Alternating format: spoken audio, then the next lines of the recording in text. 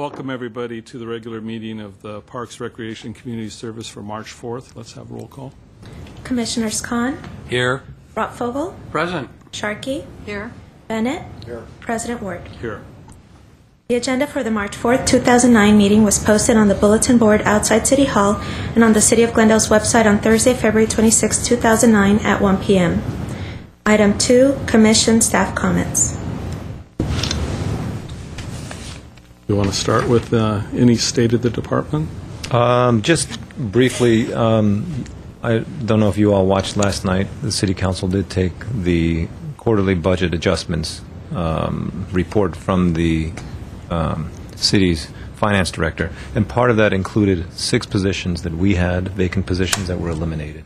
1 building repair position, 1 senior gardener, 1 office assistant for Gary's section, 2 community services employees, 1 at the Adult Recreation Center, who would have been there for the new Adult Recreation Center, 1 for the Youth Outreach Program, and Anna's old position, which was the office manager position. So those were eliminated, not just frozen, but eliminated from the position, from the department, along with a number of other eliminated positions from other departments, but just to let you know, that 6 Is that positions. in this fiscal year? Or That's in this fiscal year. This is in addition to 5 we lost at the beginning of the fiscal year. So we have a total of 11 positions that we've eliminated in this fiscal year so far. So at some point we will start feeling the impact of the loss of those positions. So just to let you know that that's what happened recently.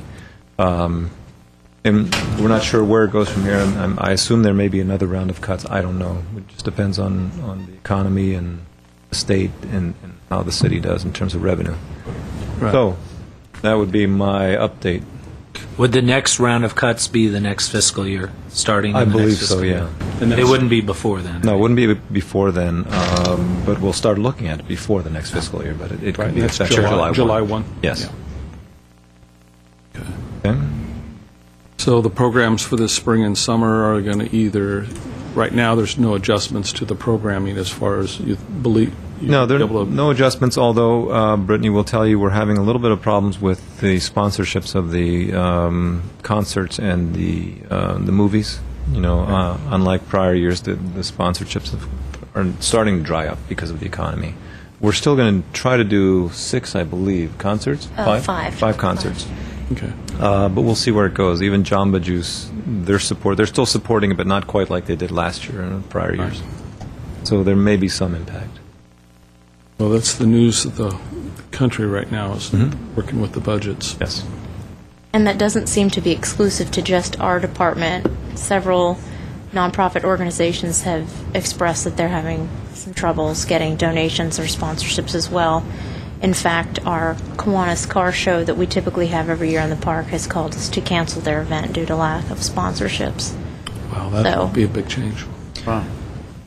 Yeah, we did. I think Dave and I talked. Dave serves on the Kiwanis, and we're going to try to do whatever we can to see if we can bring them back. If we co-sponsor it and reduce the cost, see if we can bring them back maybe in June or so in the summertime. But we're going to try to get that back. We'd hate to lose that. It's been an annual 13, 14 years now. Is any way they could partner? They do partner with a show and brand on. Yes, with the cruise night, they come Cruise out night. and sell burgers and Hamburgers. everything. But it's not their event. No. No. For the concerts in the park and the movies in the park, can you email us the sponsorship levels? Maybe we can help find some sponsors. Absolutely, I'll be happy to do that.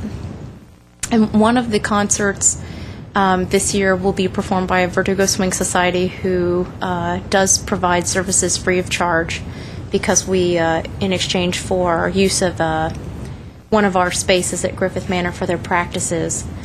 And then we've also applied for an LA County Arts grant for one of the other concerts, which we've been informed that we are more likely than not going to be able to get.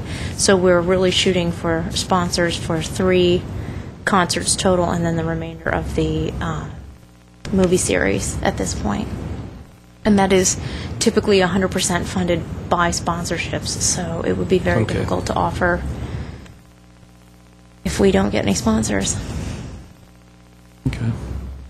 Good. Sorry for the negative Comments? update. Yeah. I do. That's okay. It is what it is. The last time we met, there was talk about different projects, and I know we'll eventually get to that. In terms of funding being frozen or put on hold, has anything changed at all since over the last month since we last met on the project? Not yet. issue? The Duke-Majan Barn project was frozen because of the state grant. That was, I think, $1.2 million or so. The Riverwalk project is frozen right now because that's a $1.3 million state grant that's been frozen. Pool? The pool has been affected by the freeze as well. That was $1.4 million in state grants. Other than that, the Adult Recreation Center has county grants, so that's still moving forward. Okay. And Cedar project doesn't have grants. We're using CDBG money, so that's moving forward as well. Okay. So it's just those three projects that are impacted. Great. And we don't know an update yet, but as soon as we do, Mark's staying on top of it. As soon as we find out, we'll let you know. Okay. Thanks. Other comments? No. Okay, next item, go into oral communications. Item 3, oral communications. Discussion is limited to items not a part of this agenda. Each speaker is allowed 5 minutes. The commission may question the speaker, but there will be no debate or decision. The director may refer the matter to the proper section for investigation and report. Okay, I've got, let's see, quite a few. Let's start with Rick Saminka. Yeah. Parking, Goleta Park, okay. Yes. Good afternoon. My name is Rick Samkian. I'm here on behalf of my friend Vigen Khanlarian. I am one of his students, and I visit frequently the tennis court since 15 years. We had quite a bit of problems with regard to parking spaces. My experience is that I have been several times forced to park outside the parking space, which was dedicated to the tennis courts, and park next to the neighbors' driveways and the properties, and been personally humiliated publicly, been complained to the neighbors that we are not supposed to park there, and even they was going to call the tow truck to our cars.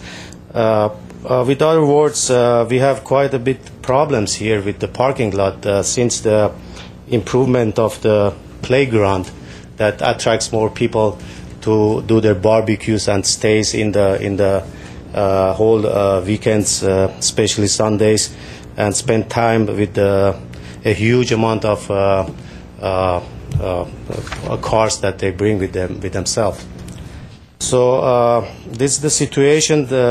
What we suggest, we have some proposals that maybe you could take in consideration, which is to expand the parking spaces for the baseball players and baseball visitors, which we see there are some spots that you could dedicate that to their parkings, that they don't use our parkings, or with other words, the tennis players, that they use their very limited parkings for them, that just transfer this amount of cars to that areas if it is possible. The one is going to be next to the Verdugo Road. There is can you see? Yes. And west north side of the road there is a room. Here it shows very nice landscaping, trees and so, which in reality is not that case. You know, if you send somebody there and assess the situation, they can see some possibilities here.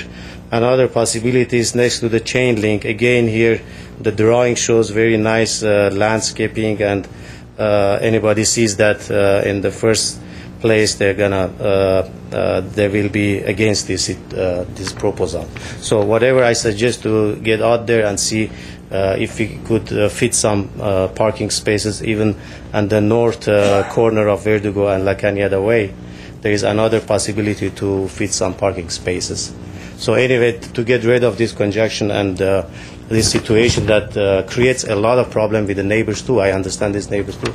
And sometimes we park next to the driveway, then we block the driveway, and it's dark, and you don't see, you can't, estimate what's going on there. Okay. We are going to be handling on our business agenda regarding the concession on the tennis, and we'll consider that when we move forward with those proposals. I appreciate it. Yeah, it's something that does need to be looked at. Thank you for bringing that to our attention. Thank you very much. Okay. Excuse me, did he mention how many he thought would be helpful? How many parking places? Double as whatever is Double right now. Double as whatever Sorry, is right now sir. next to the tennis court. Okay, Yeah. thank you. Sorry. Sure. This is the first I've heard of this. I had some email this morning on my email. I've never had a call about this problem. The only other issue is we can certainly take a look at it. This sits on a reservoir, so you just Right. can't put parking anywhere you want. You'd have to work with water and power, and we're on a reservoir. What's on solid ground, what's Right. not out Right. of cover. Yeah. Okay, those things we can look at. All right, let's, Elaine Miller.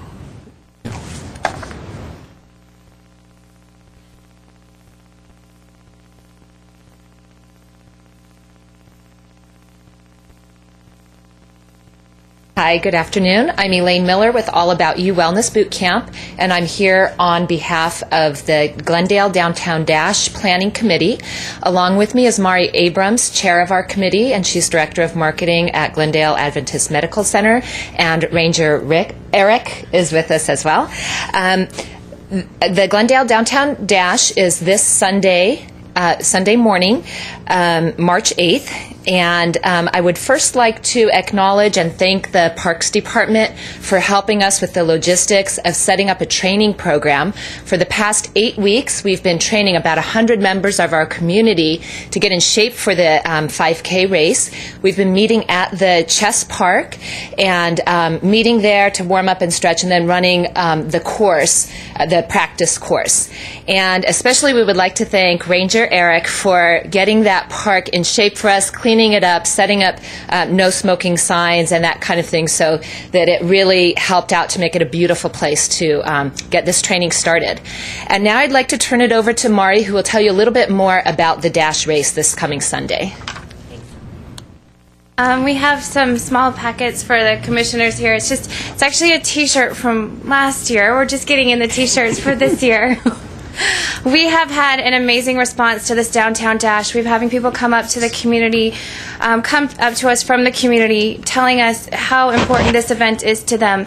Last year, at the end of the event, we had 750 registrations, people participate in the event. This year, we're already up to 800, and we still have a couple days left for registrations. It's just amazing. We have over 33 teams of people who are supporting this event, and we have an amazing list of sponsors. We've had people join this community campaign. We have the Americana has come on board, and the route now includes a run through the Americana. KLOS has lent their support to our program. KABC has lent their support to our program. The Glendale News Press has been just an amazing supporter. You wouldn't believe how fantastic they've been. Of course, Dave and his team, the redevelopment agency, everyone has just been so amazing to make this happen. Elaine from All About You Wellness Boot Camp has just done amazing things with 100 people who don't run, including me. She's made us run for 45 minutes, an hour at a time. It's unbelievable. Hopefully you see this as a great use of the city property and city time. We'll be closing Brand Boulevard, is where the majority of the route is this Sunday. The race itself starts at 7 a.m. It's daylight savings, so it's a real great reason to dash ahead. 7 a.m. is the registration, 8 o'clock is the opening ceremonies, 8:15 Elaine is going to lead us in a great warm-up, and 8:30 our race starts. We actually have elite runners who are coming to this event to train for other marathons that are going on after ours. So this has really become a fantastic opportunity, and really want to thank you all. The downtown merchants have been unbelievable in making this happen. Glendale Arts opened up the Alex Theater so we could use funds from last year's event to reinvest in the community community. And we brought in a speaker this last Monday to talk about stroke and stroke services on a national level. She's actually one of Time Magazine's 100 most influential people. For 2008, she was interviewed on Oprah, and she herself had a stroke when she was 37. She's a neuroanatomist, and she just found it fascinating that someone who knew and understood the brain was actually having this condition, a stroke, happen to her. So it was amazing. We filled the Alex Theater, and it was just a fantastic event, an opportunity to educate people about health and wellness. So a huge thank you, and I'm not sure if Park Ranger Eric has Thank you. anything. I want to turn it back over to Elaine. Okay, and finally, we would love to invite the entire community out to participate in this dash, and especially the commissioners. We'd love to have you come out with us. 5K, for anybody who doesn't know, is 3.1 miles. You can walk or run it, so it's very achievable for all of us. So come out and support the dash, support our stroke services for our community. We are also having a health fair right after, so that goes until 2 o'clock. So there'll be lots of great information for our entire community there. Thank you so much for your time and attention. Couple questions? Yes. First of all, a friend of mine has a team, Team Gavin. Yes, Team Gavin is amazing. They are amazing. Rick Dinger's son is Gavin, and they've named the team after him. And I'm sure that anyone that calls Rick or anybody else can, like I have, sponsored either Team Gavin or another team. How would they do that? Sure, the easiest and best way to do it is to go to GlendaleDowntownDash.com, and from there are really quick and easy links to another website, which is active.com, and you can make donations directly through there using a credit card. If you want to do checks or cash, you would want to bring that the day of the event, or call the Healthcare Foundation at Glendale Adventist, and we can process the money that way. Okay. And the health fair afterwards, what location will that be? Sure. The health fair is actually on the 200 block of Brand Boulevard. Okay. And we have actually 70 booths. We have over a dozen free health screenings for the community. We just thought it was a very important thing, especially in this economy, to be able to offer those, everything from glucose and cholesterol to stress screenings and blood pressure will be there also. And the community, we have a lot of community vendors who have requested to be a part of this Healthy Living Expo from 10 to 2. I'm not sure how the weather is supposed to be for Sunday, but I'm guessing rain or shine, you're going to do this? We are. We keep checking it, I think, by the hour. We started with a 10-day forecast 7 days ago now, I think it was. And it said sunny and 62. I checked it on Monday. It said it was maybe going to rain. I checked it yesterday. It said partly cloudy. And then when we checked it about 2 hours ago, it said it was going to rain today, tomorrow, and Saturday, not on Sunday, and then again on Monday. But rain or shine will be there. Okay. Absolutely. Thank you. Run in the rain. Yes. Any other comments? No. Thank you very much. Thanks. Sounds like a Chairman great Ward? day. Yes, Dave. Our department, the Parks Department, is sponsoring the Water Stop, which will be here at Glendale Avenue and Broadway. And so this would be an opportunity for the commissioners that don't want to run a 5K to come join staff at the Water Stop. Starbucks is one of our sponsors, shockingly, and for those that know me. So if any of the commissioners that would like to come and assist us with the race, we'll be staffing the Water Stop right here at Glendale Avenue and Broadway. And although Ranger Eric does do a fabulous job, we have to credit Gary and his staff with a lot of the work at the Chess Park, too, posting the signs, power washing, and helping to clean that place up. What time should we be here if we can help with the water station? The race will start at 8:30, so we'd need you at the Water Stop somewhere around 8 o'clock, a little bit before.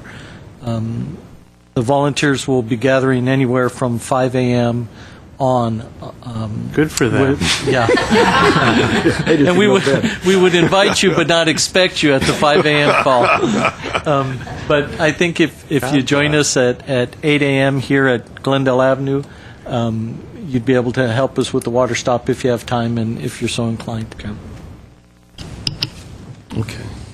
I don't believe there's any more public comments that aren't pertaining to an action item, so why don't we move on?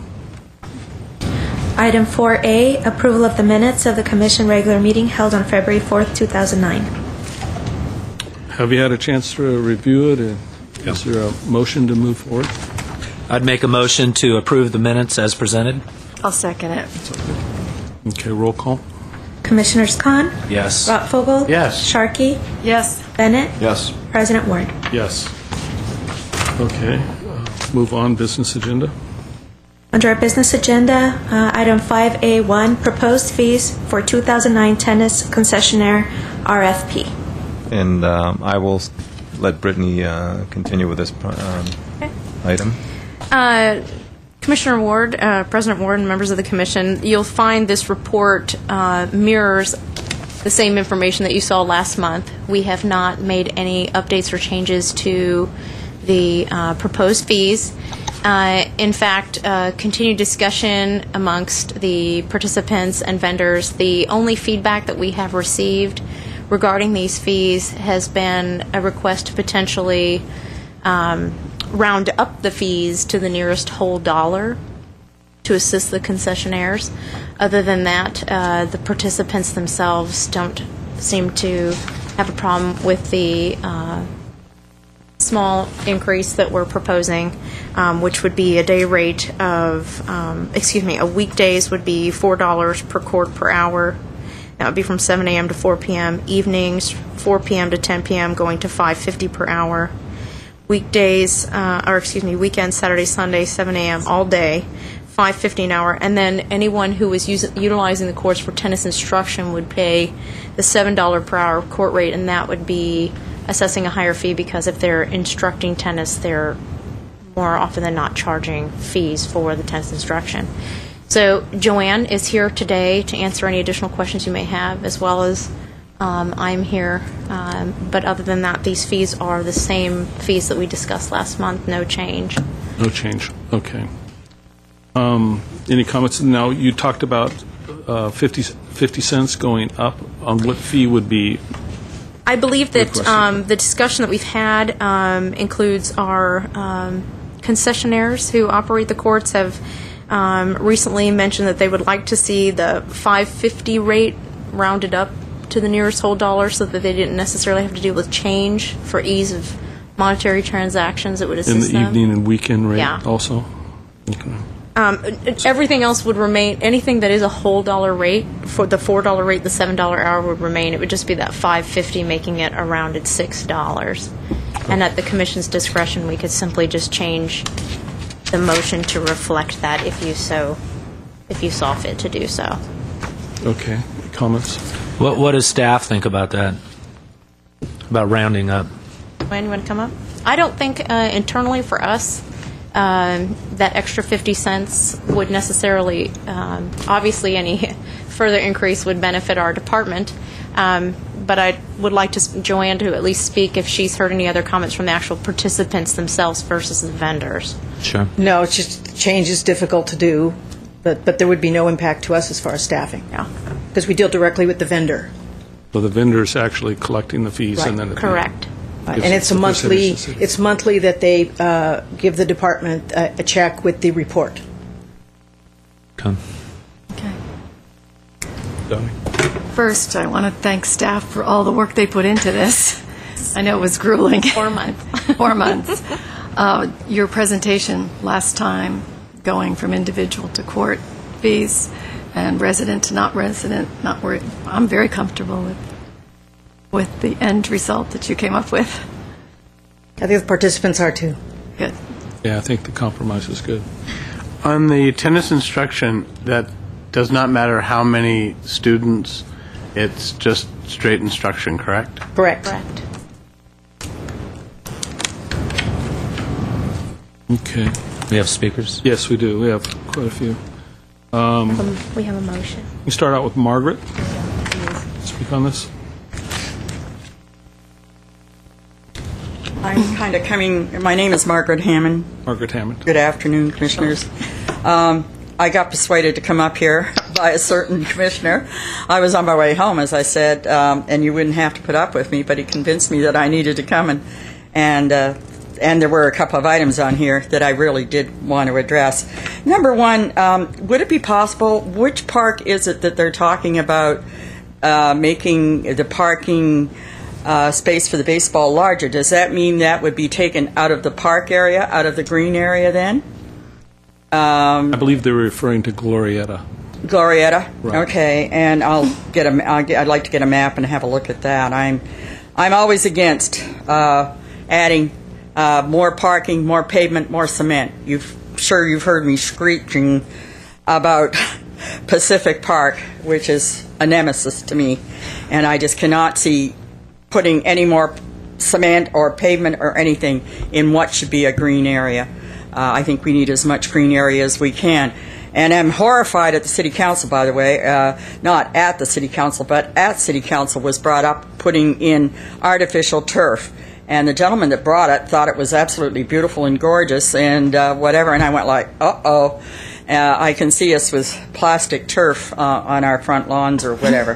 The other thing I would like to ask, and of course to me, I still say we need the ground, we need the dirt for oxygen in our world. I think with all the smog and whatever we have circulating, we need as much green in our world as we can get.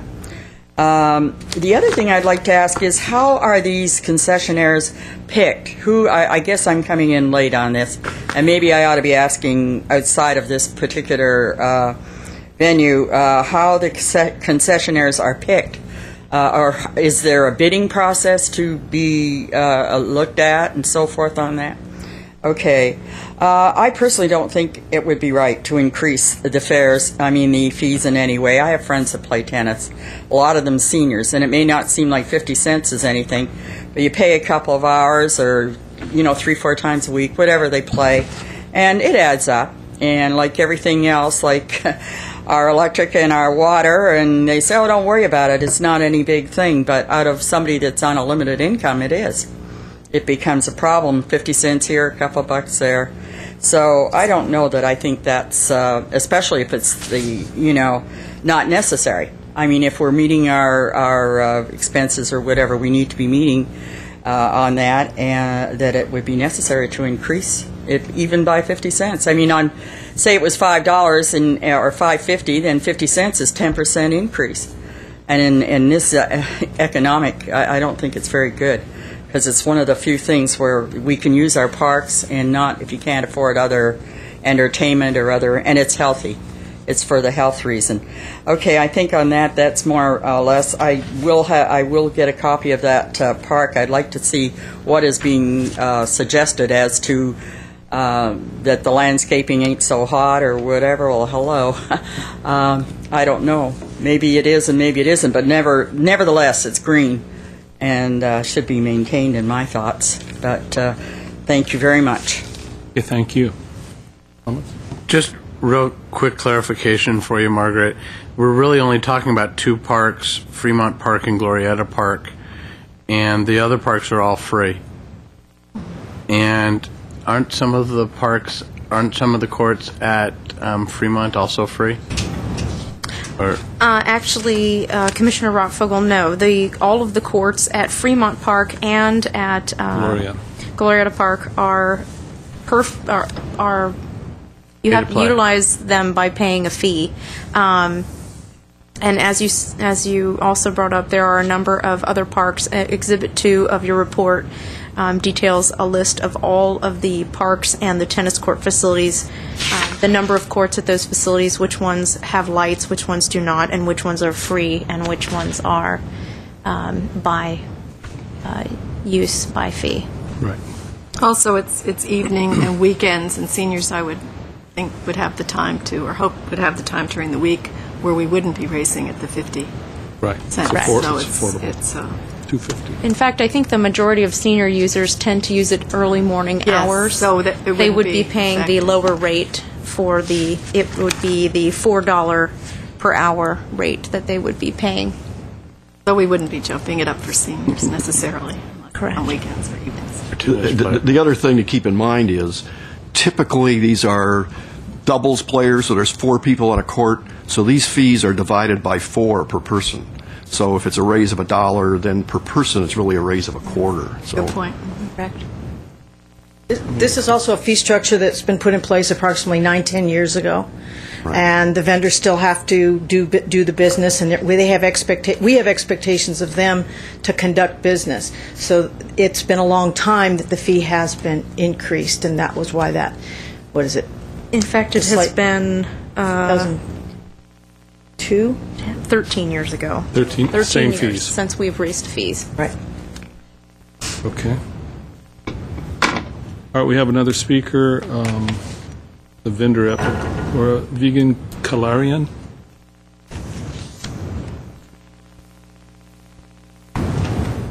Hello, good afternoon. My name is Vigan Kandarian, and I'm a vendor, Central Park and Glorieta Park also. So I'm here just request for the rid of that 50 cents because it's a problem for us. Just like we are in a grocery, just go for the change and that's it. We go up a little bit like $5 or whatever. That's very convenient for us. Okay. You also had a speaker's card regarding some of the lights. Is that the same Yes. issue? Yes. Address that at this time. All lights in the Glorieta Park, we have a very problem with the lights because the lights is like the flashlights is not the tennis lights. And it's April 5th, it's going to be demolished of the Central Park. That's why I'm requested to bring the lights, that tennis lights from Central Park to Glorieta Park, and that's like a recycling for the city. And you can use the Glorieta Park lights for the baseball field because it's the same as baseball field lights.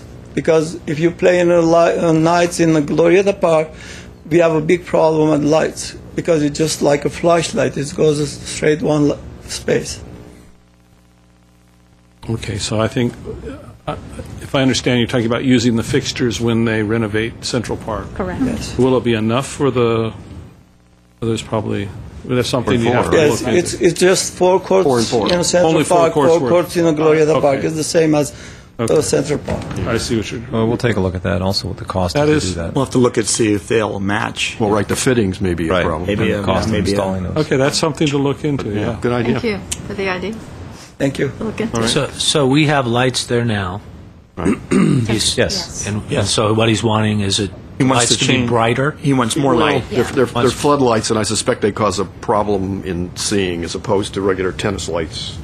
I think suspect as you hit the And ball up Glorieta has a different fixture than Right. up at Right, yeah, Glorieta has I'm more sorry. of a baseball, In the these central- big spotlights. I see. That's not the way tennis lights are. Okay, those are things We'll we look can at look. Yeah, something to look into. Thank you for bringing it to our attention. Give Gary some. Okay, that's all the speakers I have on that item.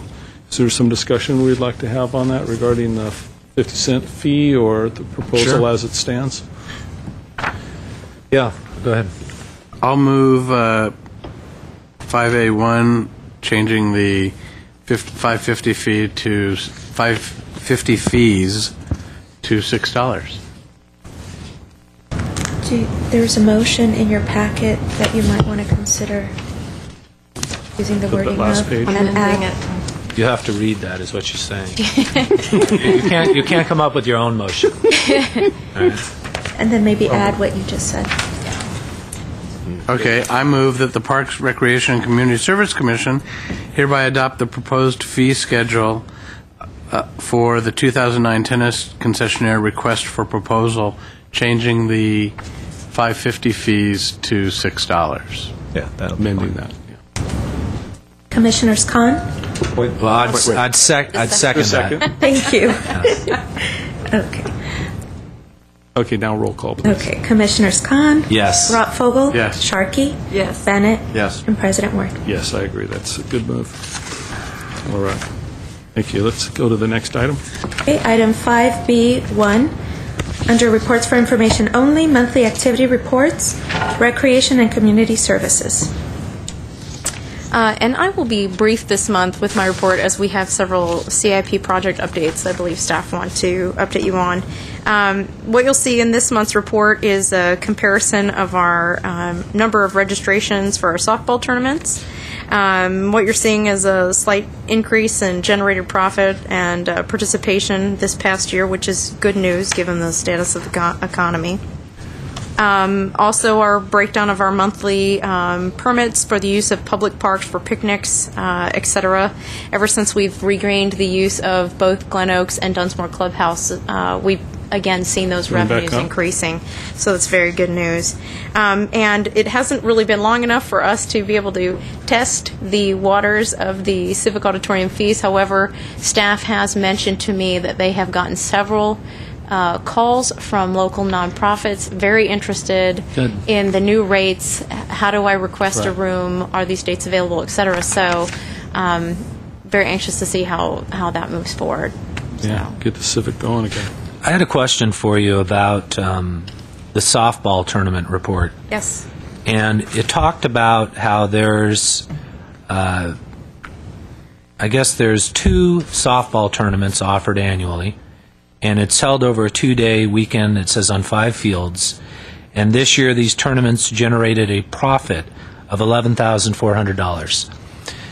Is there consideration, or is there a need to expand that so that you would have it more than twice a year, possibly 4 times a year or 6 times a year? It seems to be profitable, and it seems that if you're getting that much activity, maybe there's a need there. Is there some consideration for that? Commissioner Khan, yes, absolutely. In fact, Gabrielle Winter, who's our sports supervisor, has expressed to me that both she and Joanne, one of the things that came out of our previous, last year's experience with even the youth sports groups and their desire to potentially hold some tournaments, they've been looking more and more into offering additional tournaments, not just for adults, but for kids as well. We've even seen some interest from Joanne's done a nice job working with the college. Potentially, some of the colleges may want to put together some college-level tournaments. They've worked with some of the local hotels, see if they can work out some group rates and see what kind of packages they can put together for sports teams, et cetera. So they are looking into and pursuing that as additional revenue, since there does seem to be a demand for it. Sure. Good. These are basically hosted at the Sports Center up At the sports complex on all fields, and then at Glorieta Park and Montrose Fields whenever they need to expand to additional locations. And I believe now that Shoal Ball Field is up and running, they may look at that as a potential location, as long as it doesn't conflict with the other users. Yeah, I know there's a lot of club teams and stuff that move around. And they bring along a lot of people with them. Yeah. Yeah. Help all the businesses. Great. Any other comments? That was going to be part of my question. So great minds think alike, obviously. But what do we do them for other sports like soccer, and do we do other types of tournaments, soccer, tennis, that kind of thing? We have hosted soccer tournaments. Typically, our leagues, the AWSO and Home Minutemen leagues, have put together those tournaments. And again, we have working with them on the various subcommittees that have broken out since the youth sports group fee discussion. Right. Again, they have expressed potentially seeing if they can break out some additional tournaments. I believe that they used to just offer an annual tournament. Now they have 2 tournaments. Gabrielle stepped out of the room, but that was one of the things we were discussing the other day, and they may look into, again, I think soccer is so popular that Yeah, we they would those love to have as synthetic many fields. tournaments as they could. It ends up coming down to field space and time availability, and making sure that we're not overlapping into anyone's practice time or game time, essentially. But we're definitely pursuing that. But we'll have to take a look at, if it's not our tournament, maybe increasing the fees for tournament for the fields. Outside tournaments Sure. and contract, That way yeah. we make some money as well. Yeah, those synthetic fields will, definitely they work well. Another comment? A couple of just technical questions. Is this slow pitch, I assume, not fast pitch, the baseball tournament? I would assume I think so, it yeah. was. I'd have to double check with Gabrielle. Yeah. These She days, left not the that many room. people play fast pitch. But Yeah, it is co-ed. But one is and one isn't. Well, isn't there a tournament that's, I assume, all male? That's. Thank you for stepping in. I'm sorry, I missed the question. I apologize. Talking about the sports. Yeah, I just asked whether is it slow pitch or fast pitch.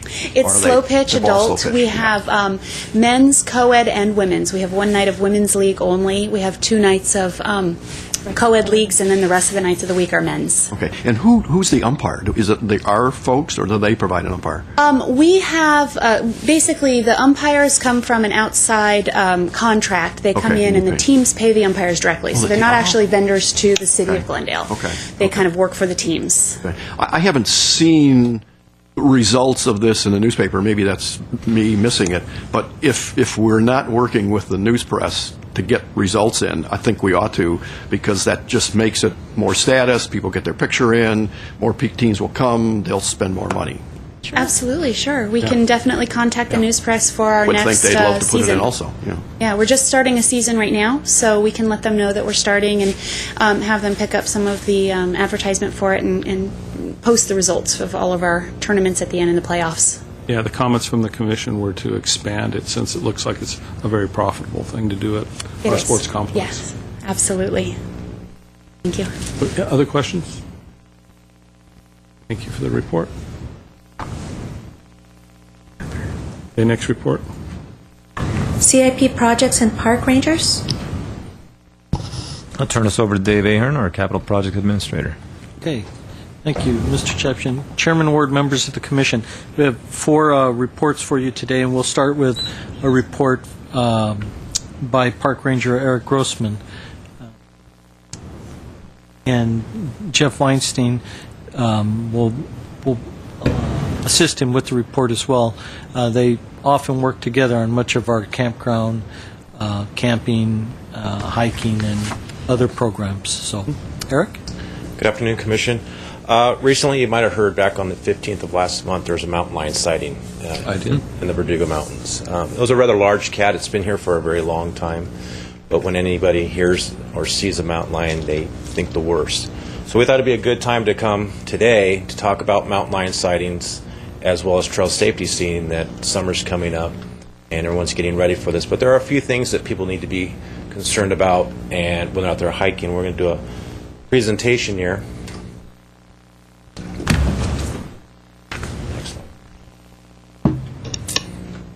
Just some hiking advisories when you're out there. Know your limitations. Even though our trails are marked here in the city of Glendale, a lot of the rescues that we encounter are people who go beyond their limitations and they get stranded in areas they shouldn't be in. Bring in a companion. Never hike alone. We always emphasize that. It's very important that you do not hike alone. Stay on the trails. That goes along with know your limitations. All of our trails are marked.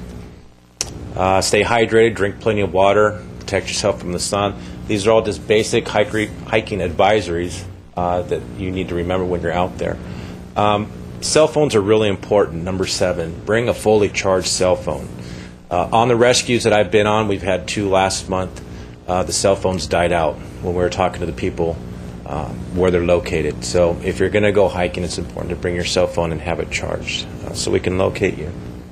And, of course, absolutely no smoking, no campfires in our hillsides, and in the emergency dial 911. The city of Glendale is able to get a GPS coordinates of where you are when you activate your cell phone. So even if you don't know where you are, we're able to get the coordinates from GPS and zero in just within a few meters from where you're at. Hiking essentials, a map of the area. If you go to the Glendale website, Parks and Recreation's website, you'll be able to get the updated map of the Verdugo Mountains, the San Gabriel Mountains. Have a compass with you or a GPS. A lot of people do the geocaching. They have those with them. A flashlight, extra food and water, clothing, first aid kit, again, a cell phone, and proper footwear is very important. If you're hiking in the mountains, you don't want to go in high heel shoes or flip-flops or something like that. You want to bring proper tennis shoes. Stay on designated trails. Again, the rescues that we've had were people going off on trails where they shouldn't have gone off. Because of the rains, we have a lot of runoffs. They look like trails, and people assume that they can hike down those, and they're not trails. Or we have what we call deer trails made by the deer, and people think they're designated hiking trails, and they use those. So just stay on the marked boundary areas. Contact with wildlife. We'll have a lot more wildlife seen this year because of the unseasonal weather we've been having. There's going to be a lot more wildlife coming out earlier this year. If you do see the wildlife, absolutely don't approach them. Try to pet them if you come up close. We do have people that try to do that. Observe them from afar, and missing fingers. Definitely don't feed the wildlife. We were having some issues in the beginning at Brown Park, people feeding the coyotes, but we put an end to that, and the coyote population has now moved back up in the hillside. And don't harass or disturb. When you antagonize the wildlife, they're more to provoke an attack on you. Mountain lions. We live in prime mountain lion country. They're large predators. They live mostly on deer and small game for food. And again, they can be dangerous. It's very rare that a mountain lion will attack somebody, very rare. I believe from in the last, I think it was 70 years or 80 years, there's only been 10 mountain lion deaths, and that's including the United States and Canada. So it's very rare that someone gets attacked and is killed. If you do encounter one, these are some of the things that we ask you to do. Face the lion and back away slowly. Do not run. That way, because he thinks you're prey, and he'll attack. Be as large as you can. Put your arms up in the air. Keep children close to you. Pick them up. Try not to bend down, because when you bend down, it shows the lion that you are prey or you're being submissive. And then if you are attacked, fight back. Mountain lions do not like controversy. They like a quick attack because, again, they're just looking for food. They're not there to attack you. They're there looking to eat. And they want something simple. Who's who? We get calls all the time of mountain lion sightings. And when we go up there, we bring the pictures. And 99.9% of the time, they pick bobcat on the side there. But the difference between the two lions is, one, the mountain lion is much, much larger. It can range anywhere from 50 to 210 pounds as a full-grown male adult. And their body length is up to 8 feet long when they stand on their hind legs. A bobcat is about the size of a collie. It's much much chunkier than a collie. It's got spots on it like a calico cat. And their ears are very pointed. As you can see, the mountain lion has a very large head, and they're tan, dark color tan. Rattlesnakes. Always getting calls of rattlesnakes on our hiking trails as well as in homes. Again, do not touch them. People get interested in some of them and they want to touch them. That's when you get bit. Walk around the snakes slowly. They will not attack you. People seem to think when rattlesnakes see you, they'll come after you, and that's not true. A lot of times you walk right past them and you'll never see them or hear them. Stay calm. Don't get excited and run, because if you're close enough and you startle the rattlesnake, it'll make them want to lunge out and bite at you. And again, don't use a stick to poke the rattlesnake. Some people say, well, I'll get a stick and move them out of the way, and sometimes the stick's maybe only 6 inches long, and they reach down there and they get zapped on the hand. So we don't want you to move the stakes or poke at them, just to make sure that they don't bite you. Again, if you're bitten by a rattlesnake, we did have a bite for the first time in the 14 years I've been here in the city of Glendale. This is the only second bite I've heard in Glendale. It was a young man who was bit on the hand up at Bram Park. Luckily, it wasn't a bad bite. Not much venom was introduced into his system. But stay calm. Immediately seek medical attention. Again, dial 911. Do not cut open the wound. As we heard in the past, we used to have those old first aid classes, cut the wound open. We don't do that anymore. Do not use a tourniquet for obvious reasons, because it will shut off the blood flow to the lower limbs. Again, don't suck out the venom. We always see that in the movies, and we don't do that because now you're taking the venom into your mouth, or the person that's taking the venom out, and you start getting it into your system. And use cold packs. That will slow down the progression of the venom. And again, if you get bit by a rattlesnake, it's not what you see in the movies. You don't drop over dead immediately. It's a very long, progressive poison that goes through your system, venom that goes through your system, and it's very treatable. Who's who in rattlesnakes? On the right is a gopher snake, and on the left is the rattlesnake. The differences are pretty obvious when you see them. Light-colored gopher snakes, and their head to their tails, they will go from dark to light. A rattlesnake, depending on his age, can turn black. You may see black rattlesnakes out there. If they're younger, they look a lot like a gopher snake. I'm showing you these pictures just to get an idea of what they both look like, but again, if you're not sure, again, don't touch them. The interesting thing about gopher snakes is that they will rattle their tails in the leaves to make you think that they are a rattlesnake.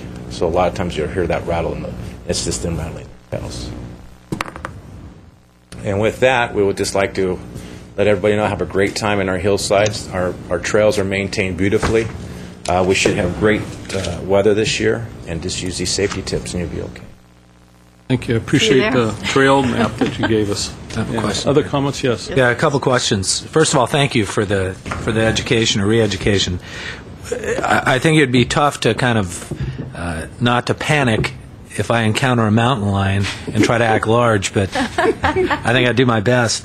What about like the other two that you said? There's bobcats and coyotes. Is it the same type of thing when you encounter them on the trails, or is it different for each Well, with species? With bobcats, they're like very large domestic cats. Rarely will they attack a person. They usually just run away when they see you, whereas a mountain lion may stand his ground. Again, clapping your hands and yelling at it. Again, yeah, you're going to be nervous, so you're going to make a lot of noise probably. Right. So it's gonna run. Coyotes generally attack in packs, or they're in packs.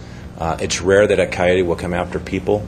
Mainly when they do confront people, it's when they're walking their dogs. And it's usually a territorial fight. But it's very rare that those will happen. So if you see one coyote, don't assume that's just one coyote. There could be others lingering around in the area. So the same thing, just make lots of noise, clap your hands, and they'll avoid you. Thank you. Yes. Two things. One, you mentioned cell phone, to bring a cell phone. How is the reception up on our trails? They've improved that tremendously. There are a few dead zones up there, but usually when you dial 911, our new system that's in place right now usually picks it up. And even if it's a drop call, the Glendale Police Dispatch will zero in on where that call came from and dispatch us out or a police officer.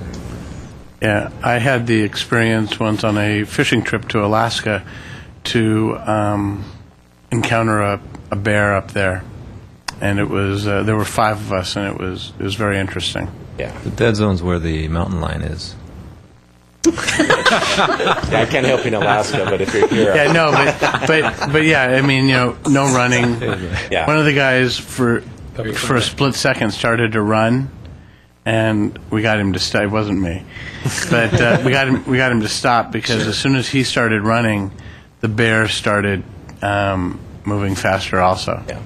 And if I could just also enclose, if anyone does spot a mountain lion, to please call 548-2000 or the police department 548-4940 and report it, because we need to report whether it is a documented sighting or a bobcat. We need to make sure that the mountain lion, if it is moving closer into the community, we need to make other steps, maybe calling the Department of Fish and Game.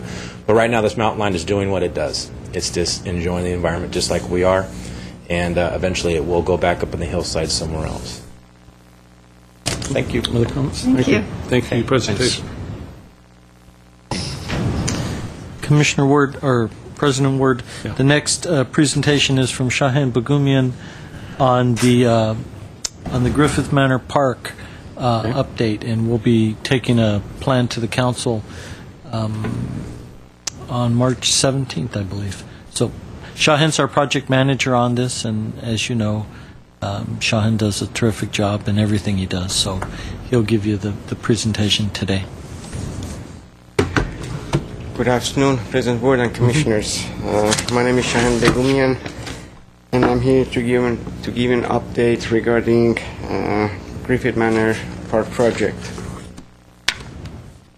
As you all know, this park is located on 1551 Flower Street between Western and Sonora. On this image, the picture on the left, it shows our existing site plan, and the image on the right, it shows what we're proposing for this park. Griffith Manor Park is approximately 3 acres in size, and it's one of the oldest facilities which originally was acquired in 1937. This park has not seen any renovation or improvements for over 39 years, and the existing facilities are significantly rotted and worn out. We had our third and final community meeting on February 21st, and community suggestion and concerns has been incorporated in the concept plan, and we are scheduled for the joint meeting of City Council and the Development Agency on March 17 for the approval of the project. On the new park, we're proposing the following improvements. We are going to have a new 2,600 square feet of community building, which will include green construction and construction material and techniques. We will have a lighted basketball court. That was a request from community that we received. We are going to have a new lighted 16-car parking lot with interlocking permeable pavers. We'll have a trash enclosure right in that parking area. We will have decorative steel fencing with rolling gates in front of the park. We will have picnic areas throughout the park with shade canopies, and each picnic area will have their own barbecue and trash receptacles. We'll have a water pad play area. This was a request from the community. We will have new tot lot with play equipment and sunshade. Again, having a sunshade on top of that play equipment, it was a request from the community. And we are going to expansion and enhancement of existing play area that we have right now. And we are going to have lighted walkways and lighting throughout the park. To me, the most important issue that came up during the public meeting on February 21st was the crossing the street on Flower. Probably as you all know, due to the construction of a new off-ramp for the Western Avenue off of the I-5, public works traffic, they're going to widen that Flower Street. And the reason that you see that basketball court, they're taking 40 feet of frontage of our park, and instead they gave us that property that we're putting the basketball court in there. But that Flower Street is going to be a wide street, so crossing for the kids and for the parents with the store is going to be it's going to be an issue, which we are going to meet public works traffic in the next couple of days to see how do they want to address this issue with the light, with the crossing lights, disco light, or something has to be done.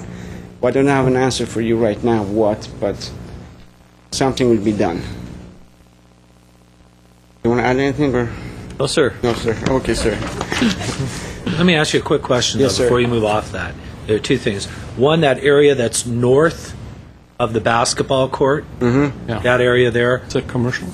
It's a commercial properties. It's some businesses. So we got, for widening, we picked up that piece Yes. where the basketball court is. Yes. Okay. And then I'm just trying to picture, because we have just a snapshot here. The street is being widened on a portion of the park, and now as you get further to the east, there's a bump out. Exactly. The bump out is because Roberta Street is right there, and we have to have that bump out so we can keep the integrity of that intersection, basically. There is.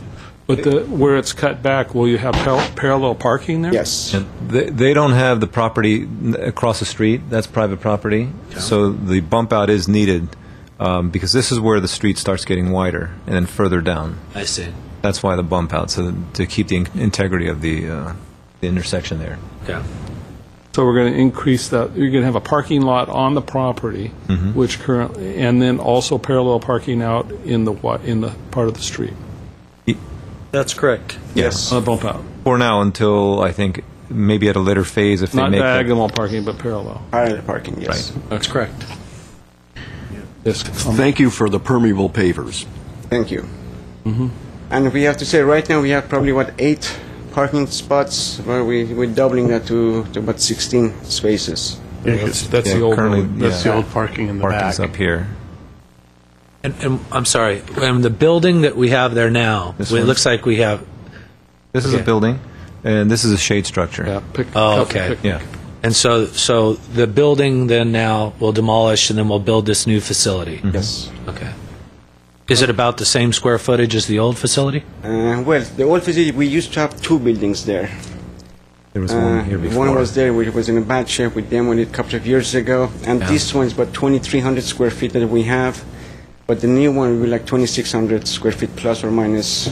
I think it's better to move the things back up to the street, too, Yeah, I because do, too. everything in the back of the park was a collection. Right, and that was the intent. I think the neighbors said people were hanging out back here behind the building. There was all kinds of shady activities going on. Couldn't really get to it. And the building really is dilapidated. It's beyond repair at this point. So it's better to demolish it. I drove by the park today, and I noticed to the left and to the right of it, those buildings that private property has all been demolished. Exactly. The property to the west, apparently Disney owns it, so they're demoing it right now, but I haven't been able to find out what is going to go up there. Is that part of their GC3 program? Oh, it's part. It's part of the street widening for the western off-ramp realignment. So when they take a property under eminent domain, you can't take just a portion of the property. You have to offer to buy the whole property.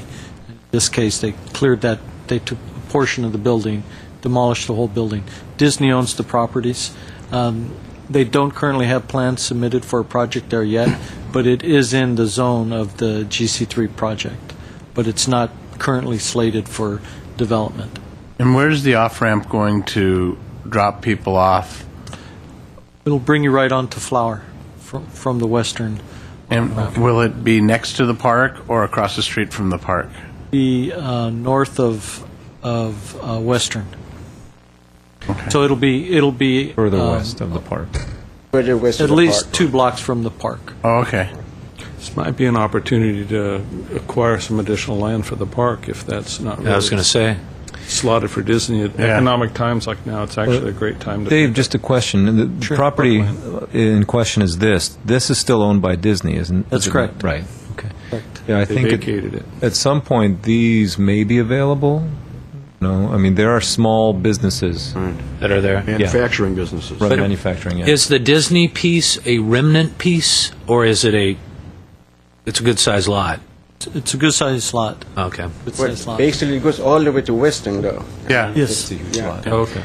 But the other thing I noticed is not the Disney property that we talked about, but the property that's on the other side has also been demolished. Yes, they're under the same contract, which they're demoing the Disney building. They're doing that, where the tennis court is going to go, they're demoing it for us. So they're going to give us a flat land. For the corner. The corner one. Oh, Commissioner so Ruffalo, that's you're just talking the about corner. this area here? This here? Well, I Exactly, thought yes. I thought it was Across the street? no, I thought it was that area, but all the way back. Oh, no, it's right on the corner. This Okay. area, yeah. Okay. Yeah, and that's our piece of property It's now. driving by at 55 miles an hour, you don't see a whole lot. Speed limit's by only next- 35 over. That's why we need that light there. I don't think so. Get you in a helicopter. Saw the bear again. Okay. Okay. Very good. As I mentioned, we're going to cancel on March 17. Hopefully, we can start the construction by end of September and have the project done by end of February. I hope. And the funding for this is secure, it's state, or it's not state funds, it's county? The state fund, it's a GRA. Redevelopment. Okay. GRA, yes. Redevelopment agency funding. Okay. And the budget that we're working with is about $3 million to do this project. That's great. Do you anticipate any problems with the council?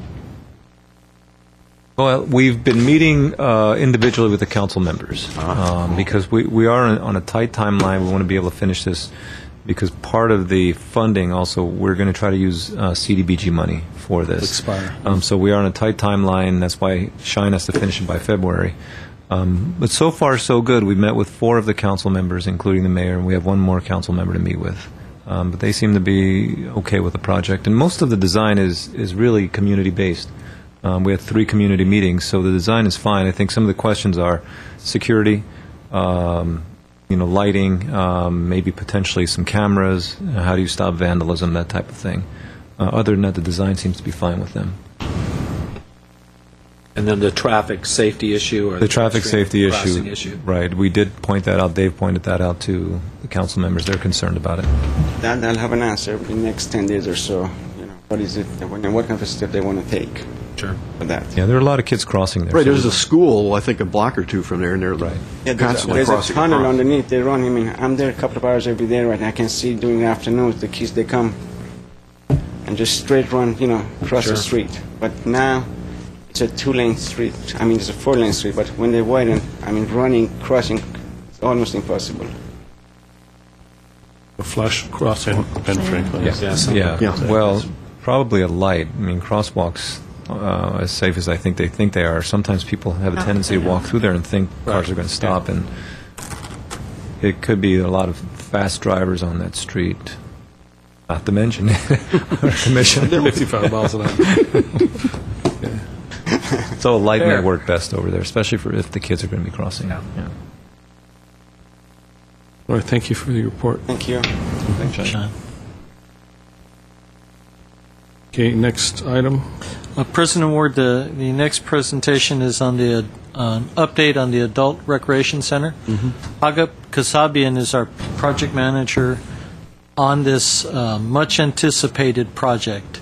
And so we are very, very close to going to council with this project. Hagap will give you a brief overview of the progress since we last discussed this. Good afternoon, President Ward, Commission members. Again, my name is Hagop Kasabi, and I'm the project manager for the Adult Recreation Center project. Just to give you a brief update today, I have a few slides, and Council adopted the plans and specifications for the project August 12th of 2008. We advertised for bidding August 14th. We had a mandatory pre-bid meeting October 22nd of last year. We had 58 contractors show up to the pre-bid meeting, the mandatory meeting. And from show of hands, 47 general contractors raised their hands, and they said they will be bidding the project. By January 21st, the bids were submitted. We had 17 general contractors submit bids. And currently, we are reviewing the bids, and we anticipate going to council March 17th to award. And we're on schedule to start construction sometime in April of this year. And the construction is estimated about 15 to 18 months, so we should be completed by end of 2010.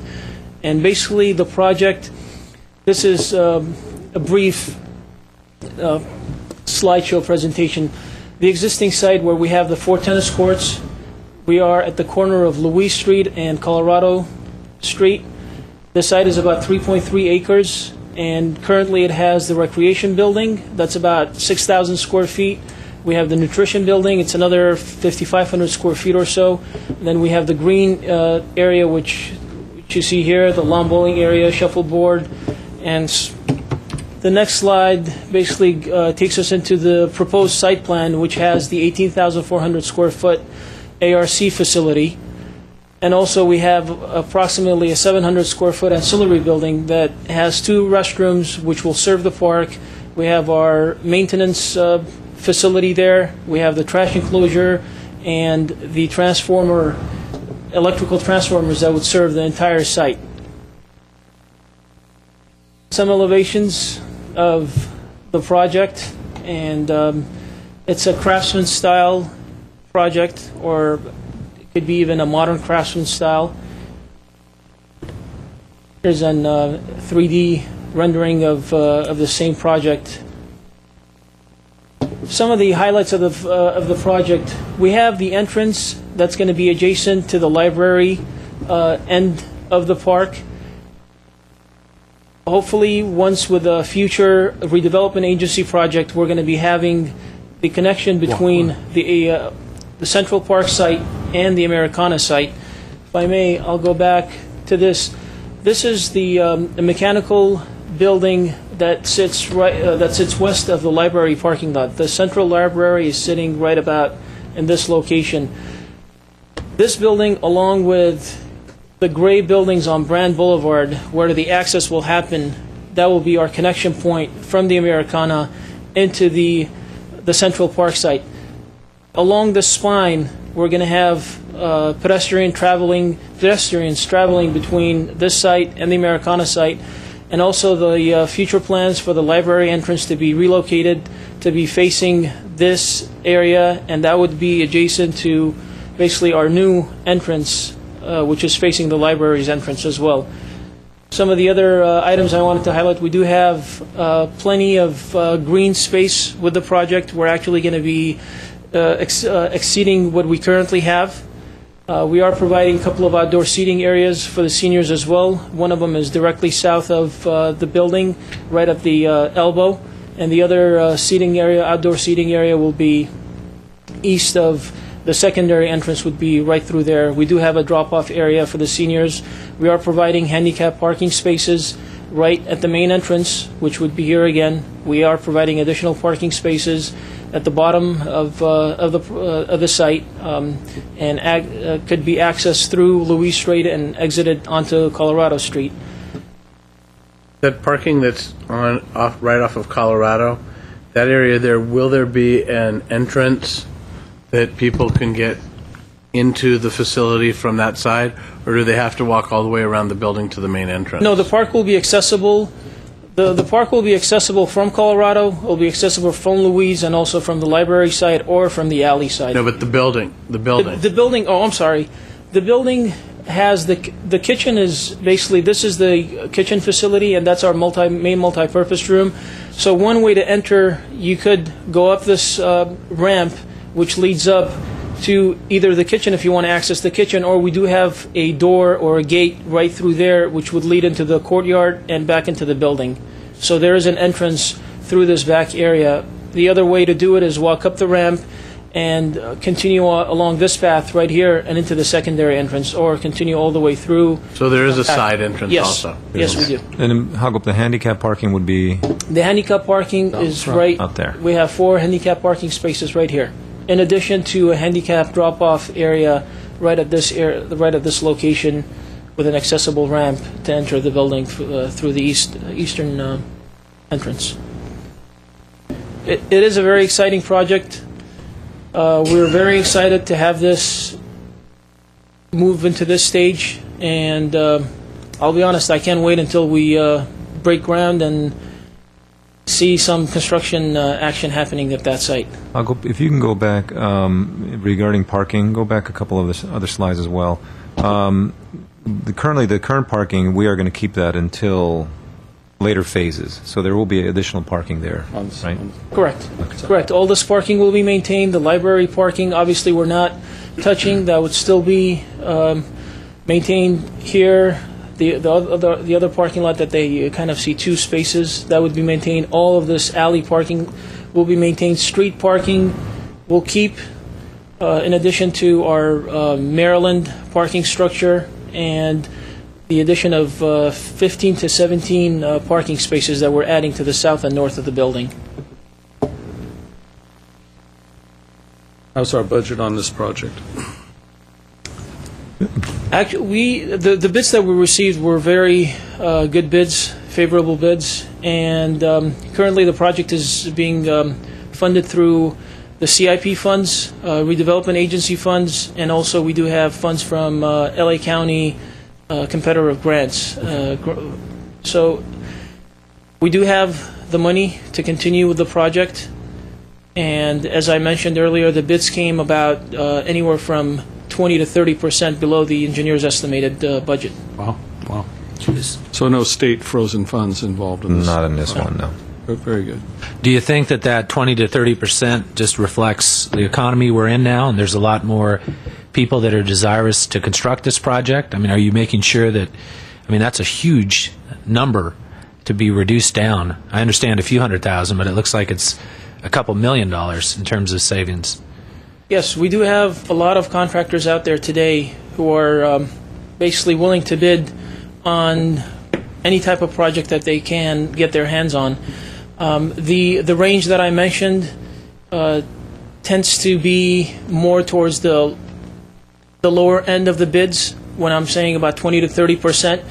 The average is about 17%, which is still $1 million or $2 million lower, and that I think sort of reflects the today's economy and the today's market.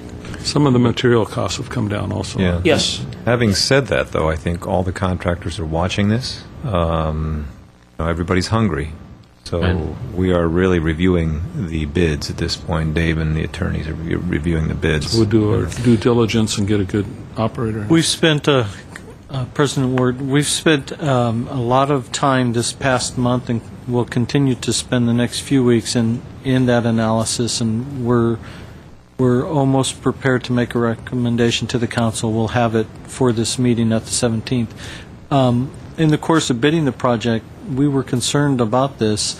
With the architecture firm that designed it, they brought on their construction team from inside and did a constructability analysis. We then hired a outside construction architect to give it a second review and provide a second round of constructability analysis, and went through the project plans and made extensive notations and clarifications so that we could improve the quality of the plan, reduce the potential for ambiguity and requests for what we call an RFI, request for information, that is typically where you have that vague note or conflicting information between the civil engineering plan and the architecture plan. That clarification can then result in a change order. So we spent the time and the additional funds to do that analysis a second time with a fresh set of eyes, with a very, very experienced architect that works on the construction side, not the design side. So we think that we've got a good set of documents, and of course we anticipate the construction process to be rigorous, and we have experienced staff and we're ready for that. Great. Very good. Dave, do you guys factor in, I know some of the projects that the city has done in the past, sometimes it goes a little bit over budget, or timing, it goes a little longer than we had hoped for. Sure. Do we now factor in things such as penalties or something that encourages the construction to take place within that time frame and within that budget? Is that something we also can do, or do we already do? Sure, Commissioner Khan, that's in all of our documents, liquidated damages, and the contractor and the subs hold each other accountable for that. So we plan that in, and we have a healthy amount of time in our schedule. Great. Thanks. I think we've got two very good project managers. I think Cheyenne is going to be helping out with this, who's got a lot of experience in construction. So we're going to be on top of these guys. Great. We know change orders can cost us. And Yeah, we're gonna big try to project. avoid that. Right. Worked up front, like Dave said, worked up front in the front end to try to avoid as much of that as possible. We know, how the game is played, so we'll Sure. try to stay on top of those. Great. What about if, in the federal government, somebody underbids something and then they have some increase in costs and the federal government gives it to them? We take a bid and that's what we expect it to be billed for, correct? That's correct. That's correct. That is their bid, and they provide us with a performance bond and a bid bond. So they are bound by their bid. Yeah, and the upside to the bids we've got is a number of them are very close. I mean, off by a couple of 100,000, maybe 400, then 200,000, 400,000. So there are a number of bids that are in the same range area. There's some very high and very low, but by and large, I think they're in a range that we think is doable for them. So I don't think we'll see someone coming to us and saying, well, we underbid this. We need more money for material or something. Yeah. And I'm assuming you guys are looking at all their experience and that they've done this background. before, and their background and history of performing projects and all the other good stuff. Commissioner Khan, absolutely. That's part of the bidding criteria. We have a whole section on qualifications, and that's part of the evaluation that we've done in evaluating bid documents. And we've brought in, aside from our city attorney's office, the city attorney's brought in special outside counsel that only does construction law, and they've been reviewing the bids with us as well, so that we get the right bidder. But it does us no good to get someone who can't complete this job. So we're looking for the right contractor at the right bid amount, and then to get this project underway and take advantage of this market. Part of their pricing is based on materials, as you've said, and the cost of labor. And so the sooner we can get this underway, we can get our own mini stimulus package here and going. Very good. Any other questions? What was the completion date? Completion date is November, December of 2010. End of 2010. Good. I hope it gets gets awarded very quickly.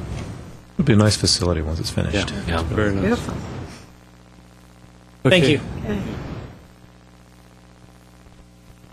I think the next item is your tennis courts. President Ward, our next item is an update with the Adult Recreation Center project. One of the mitigation measures was to replace the existing tennis courts with 2 new tennis courts. The path that we're on now is to do a joint use project with Glendale Unified School District, rehabilitate 6 tennis courts at their facility, and use those tennis courts as our replacement courts. George Baltera, our senior project manager, is heading up that work, and he'll give you a presentation on where we are and how we're going to get this done. All right, good afternoon, President Ward and Commissioners. We have just a small presentation for you to show you where we are with the tennis courts. The tennis court project is part of the mitigation for the ARC, as Dave was saying, and in order to preserve open space, the original environmental called for us to replace the 4 courts over at Fremont Park with 2 courts there. And like I said, it's getting pretty crowded at Fremont and trying to preserve the open space there. And so what we did is that in order to see if there was any options, we actually looked at several other facilities to site these courts and provide this mitigation. So we did look at an area at the sports complex, and it was very expensive. You see it's over $1 million, way over $1 million. In fact, today it may be a little bit more. There's going to be a lot of retaining wall work and other things to accommodate that particular site. We again looked at the original location at Fremont Park, and as you can see, putting 2 more courts there starts eating up a lot of space. We would displace the existing basketball courts, and we would have to replace those and replicate those again, and taking up more green space and open space. We looked at an opportunity to do a joint project with the school district, and originally we looked at a site that actually fronts the Colorado area, where they had some basketball courts and other facilities that looked promising, but they required that space for additional facilities for the school. And so we settled in, again, at the Glendale High School site, the site where they have currently 6 courts that front Verdugo Road. And those courts are in pretty bad shape. The lighting is in poor condition, and maybe some of it non-functional. The courts themselves need a lot of ADA access improvements. The fencing and so on is in pretty bad shape. Just the support facilities there is all in pretty poor condition. But it looked like the best opportunity to provide a lot of courts. As you see, 6 courts instead of 2. The school would benefit from it, being able to provide some nice facilities if we renovated these in conjunction with them. And we'd come out better ahead as far as placement. It's on the south side of the city, so this helps the logistics for the current tennis court users. They'll be displaced at the ARC. We looked at the cost, and this is just a real quick summary of cost, but the bottom line is we're looking at about $900,000 to renovate all 6 of these courts. And some of the big ticket items are the renovation of the surfacing and providing a small restroom to support that, the use of and programs there. Let me see here. Electrical, obviously for the lighting system, because I believe that most of the support facilities, the electrical main gear plus the new lamps that would be required there, and the quality that we would like to install there to help mitigate light pollution is necessary. So about $900,000 for the project. Our main, this is an overview, a tentative schedule, but the key points are that we're starting this month with primarily with the environmental and getting that in the hopper. So we'll try to take care of that and meet our environmental determination sometime by April. The next major kickoff would actually be the design and getting going with the design.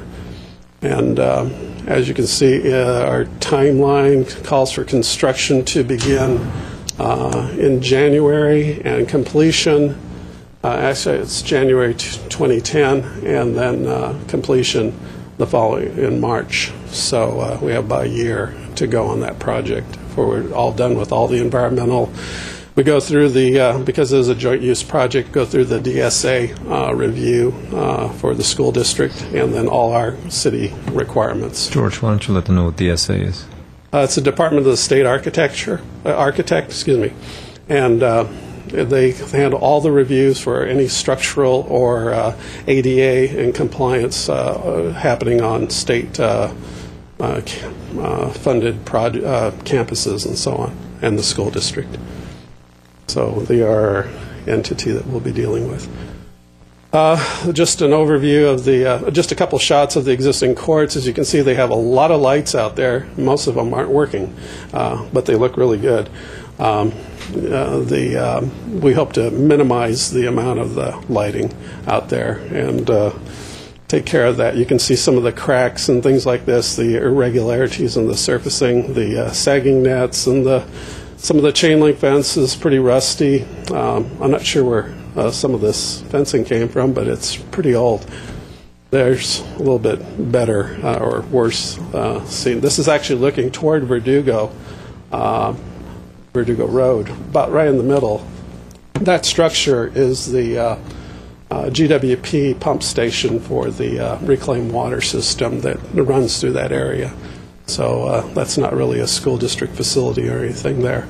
But again, you can see the Would that remain, or would it be moved? Oh no, that's going to remain. That's there to stay. That's a real critical pump station in the reclaimed water system. And some of the ADA access issues that we're going to have to deal with. It's not only isolation, fencing, make sure that this is a secure site, but also try to remedy all these areas where we have some real grade problems. And I think that's about it. Okay, a couple questions. Sure. Would the public entrance be from Verdugo? Yes. And on nights and weekends, would they park in the high school lot, or would they have to park on the street? Right now, we're still working on that. We're going to be meeting with the school district to see if there's any opportunity to use campus parking. But right now, we're kind of looking at the area along Verdugo Road to provide the parking. What is the joint use agreement? When does the city have it, and when does the school have it? That has to be worked out, but primarily the school district would go ahead and have the site through the week during the school year all the way till the late afternoon, primarily for their tennis team use and PE classes and things like this. Then after that, about 6 o'clock or so, then we would have that 6 to 10 p.m. we would have it available to the public, and then all weekend. So there is actually a PE class that plays tennis in high school. Yes. Yeah, they have a tennis team. Well, I know they have a team, but the team's going to practice. And they have, they indicated that they do use the courts for their PE classes. Last year, when I talked to the principal, we had tentative agreement on 6 to 10 that we would get it for community use from 6 to 10. But they also asked for some tournament dates as well that we would accommodate them. So there are going to be some either evening or weekend use from the school as well for tournaments. So those are tentative agreements, but we still have to hammer that out. So we'll have a written agreement before the project's completed. Is there a cover over the fence, or is it just open right on? We're going to have windscreen when it's done. Commissioner? Actually, Commissioner Bennett asked my question. I just think it's great for us to look at these joint use projects throughout the city. I know we're doing that with the soccer fields, and now with this makes a lot of sense. It's just trying to figure out which hours, who gets which hours, and how that works. Right. But he had asked my question. Yeah, and I think currently the community gets the ARC. I think they started using it about 3:30 or 3 o'clock or 3:30. So there was some issue about the lost hours in between there, but the extra courts I think make that up. Right. Instead of 4 now, or instead of 2 more at Fremont, we now have 6 that we can actually rent out. These would be free to the public, though, right? Maybe, maybe not, if you have to control them. Well, I think we're still discussing that with the school district. I think there could be a concessionaire there. The nice thing about having the concessionaire is they take care of the courts. Yeah, you have oversight. Is there any reason not to have one? Oh. Yeah, I mean, seems to me very positive. Mm-hmm. That somebody takes care of it, somebody makes some money, we make some money. Right. Yeah, it's controlled. But they don't have as many.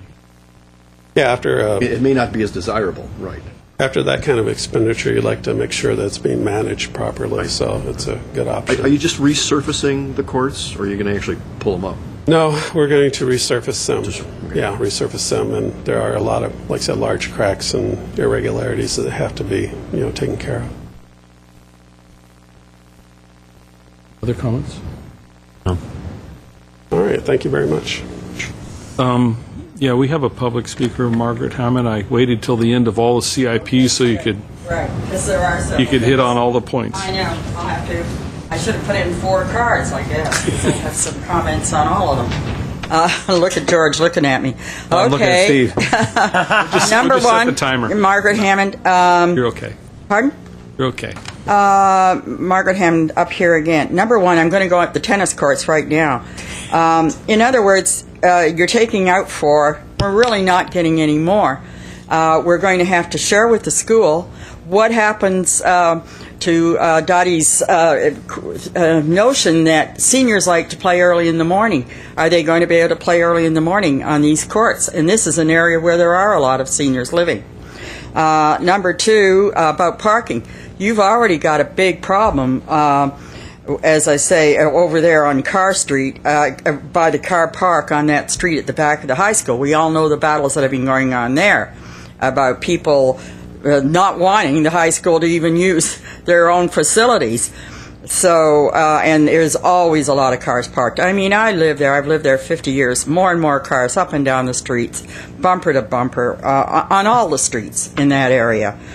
And then, how much is the school presently using those courts? And if we're going to put out almost $1 million, how much use are we going to? Is it going to be worthwhile for our $1 million? Wouldn't we be better off to spend that $1 million and put in 4 courts somewhere else that we own? Because I think it's Sarita School. I'm not sure.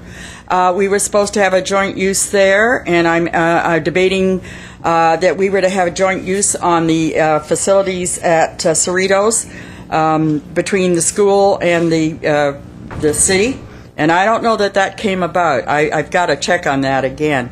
I don't know that they have lived up to their part of the bargain, that we would be able to use their facilities on weekends and so forth, or in the summer. I think there was something fell through the cracks on that one. I keep up on some of these things, And, again, I'm just saying, are we going to get the most, for our buck out of this thing? Or are we paying the shot and we're going to come up short on the actual usage? Now, the other thing that I want to bring up, and I want to say it, is that park up there. I think it is it's a great need in that area. I'm not sure how many households that, the park up at Western and Sonora. Griffith Manor. Whatever. Okay. How many households will that serve in that area? And what kind of, are they more or less low income? I understand there's a lot of low income. Now, the other thing that I want to know, the basketball court, where it's placed, it's not going to end up like at Carr Park, that those people along that strip don't like the basketball players being there, and that you end up, we have a $90,000 basketball court that was poured over at Carr Park that we can't use because the people in that area can't stand the basketball players or the balls bouncing. I mean, hello? After we do all this, are we going to end up in a situation? What is Disney? Is Disney going to build on that piece of land beside that park? And will we then become a problem to Disney? There's some things we need to think about. We go into this, and it's a great idea. I think that park is necessary. It's the oldest park, needs rehabbing. But let's look at, we don't want to, again, put in a lot of money and then say, oh, no, you can't use that basketball, you can't use this, because it's annoying to the neighbors. And then there goes our money. And what benefit does it do to those people that want it? I absolutely think that whatever we do, we need a light. We need a light at that Griffith Park. If the kids are coming from school, is it Lincoln that they go to up there? No, it's Franklin. Ben Franklin. Okay, I can't remember. I know I've read at that school with my assistants league, but I can never remember what the name of it. Lincoln. Okay, it's Franklin. But I'm saying that if they come down there and they're crossing that street, hello, you think you got trouble with the kids around the schools? Just think of them crossing that street. I know I drive on that street. I like to go to the 99-cent store, so I go around over there all the time. But these are just some things I'm bringing up. That, we don't have a lot of money coming our way, and we want to use it the best way we can, and particularly for parks that we need and facilities for our quality of life. I mean, that's my thing, why I keep beating the drum, our quality of life issues. And it's great that that park in particular is going to be, upgraded and really be terrific. I can't say enough about that. I do feel very strongly on that. I'm not going to go into the thing about the senior center, other than to say I hope it's going to be no smoking enforced over there, because there are a lot of problems with that. So, and I know I've already talked about it. And there's no way that it's not going to be enforced, even if I have to go over there every day and sit and see that it is. But only on the tennis courts. No, I'm not sitting on tennis courts. Okay, and it was nice having a visit with you. And I do, as I say, I do read things and I talk to people, and I like to see what's happening in my city, because it is my city. And I do feel, as I said before, I was at Arbor Day yesterday and the night before, and it's amazing how many people, you don't realize, well, over 50 years. And when you're involved in the community, it is like a big family. And, every time we lose somebody like Dick Murray, it's really heartbreaking in a way, because we become, I have no family, really, here. My family are all from Canada, so that's why I love my city here so much. And thank you very much for looking after it. Margaret, thank you for your comments. Margaret. Would you like us to address at least a few of those items? I think the basketball court. Sure. No, Dave, why don't you go ahead? I know we included DreamWorks, Disney in that. Sure. You want me to go through them all, or? Just a few comments on okay. what you brought up.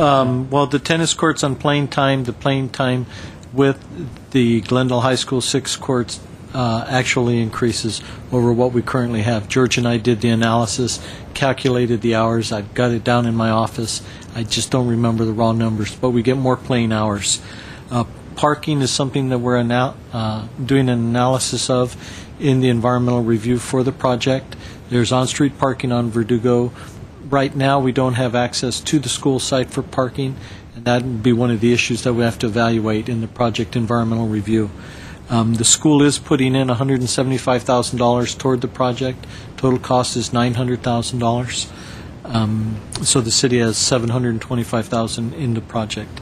That's the tennis courts. Griffith Manor, don't know the number of households, but typically that park of that size would serve a half-mile radius.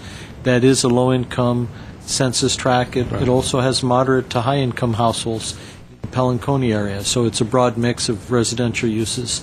But it is a CDBG catchment area, which means it is low income. Right. So yes. it is one pretty much a lot of industrial yes. around it, as far as the basketball court. In the community meeting that we held last weekend, the community had requested the basketball courts, and when I spoke with the folks from Disney, they were excited about having the basketball court there for perhaps noontime or after work play by their employees. We did invite Disney to the meeting and spoke with their real estate people and offered to meet with them whenever they're ready to just go over the plans in general. So they're generally in support of the project and support of the basketball. The traffic issue we're aware of was raised at the community meeting. We've already met with the city traffic engineer on that issue, met with council members. Mr. Chapshin and I have discussed it in detail. We'll be working with traffic engineering as part of their widening project to look at that. Flower Street becomes a 6-lane road. And how do we address that? We have to get the signal far enough away from the off-ramp so that we have ample stacking for vehicles exiting, synchronize it with the exit lights on the off-ramp, and all of that. So we'll We'll be meeting again with our traffic engineer probably Thursday. We've already talked to him once, so we're on that. Margaret's taking care of the no smoking at the ARC, so that's it. I think also, Margaret, one difference between the basketball courts at Carr Park and these is at Carr Park, they backed up to somebody's home. Right, yeah. And once his children moved out and didn't play on them anymore, he got everybody involved and got them closed down. Where here, it's an industrial building and there aren't people trying to sleep, so we won't have those same kind of issues. Yeah, it did cross my mind, Margaret. And then I saw the big street and residential by car, so. And thank you for coming, Margaret. Yes, and thank I you. apologize, George. No. It's always nice seeing Margaret. She knows that. Okay. Any other comments at this time? I think we're Park Services. Yeah, just one thing about the no smoking. All the facilities have been signed. All but one will be signed either tomorrow or Monday. But everyone has been signed for no smoking as of about a week ago. So we're all taken care of with the signage. So if you'd like to go over there, anytime you want to, you can point to the signs now. I did have one little one that I was going to show, but I think maybe I don't know how much time. I think we're running out of time. Yeah. So in the interest of time, I'll keep it because it will hold. But it's kind of a little humorous look at the hillside there. But I'll hold it till next week. You have 5 minutes? Yeah, you could run it. I think We could always use humor. Yeah, that sounds We good. don't have enough of that here. I know at 5, I think they turn off our video.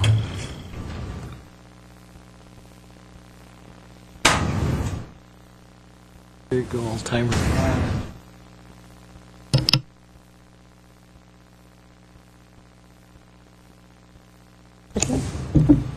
Just a license.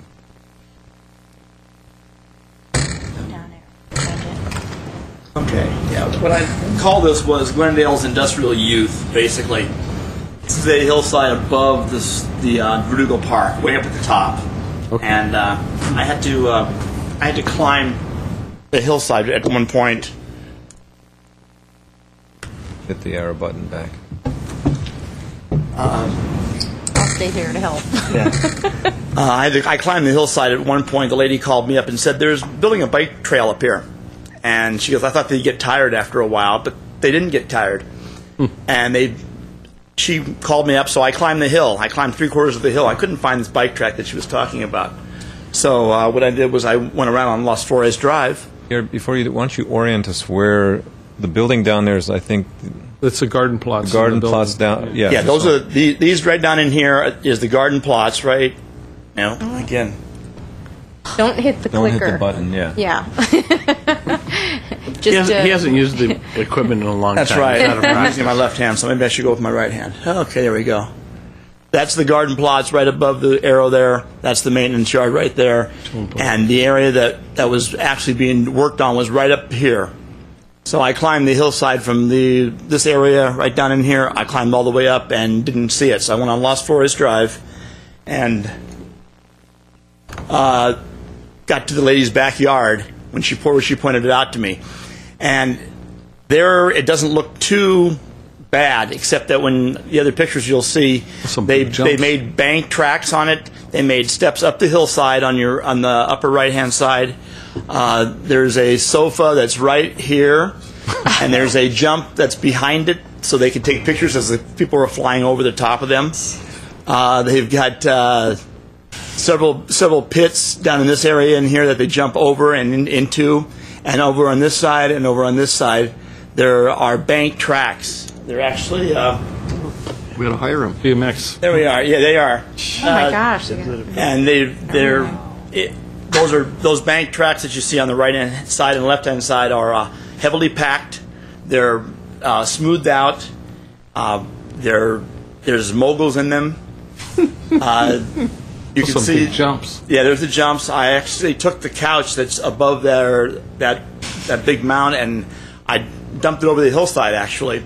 And 2 days later, the couch was back up there with the cushions and everything else.